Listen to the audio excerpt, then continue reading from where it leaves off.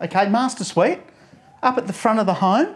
So all this whole area here is glazing, so elevation looks really good, but double function brings natural light into the bedroom here. So good space, plenty of room. So queen size, king size bed. Off to here, looks like a walk-in robe. What they've done, they've put it behind the bed head, and look at this, they've done a window in this room to keep that natural light in. Look at the size of this walk-in robe. So drawers, shelving, hanging space.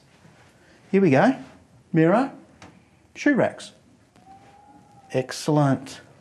More hanging space, more drawers. I actually like the location of the walk-in robe. Very good. Now off to here, ensuite. What have we got? So again, his and hers basin. Love the black tapware. I mean, pops off the white china. Plenty of cabinetry. Good full length mirror there. Now have a look at this. Come and have a look at the size of the shower. Oh my God, look at this. What's going on here? Oh, this is great. I do like this space. It's huge.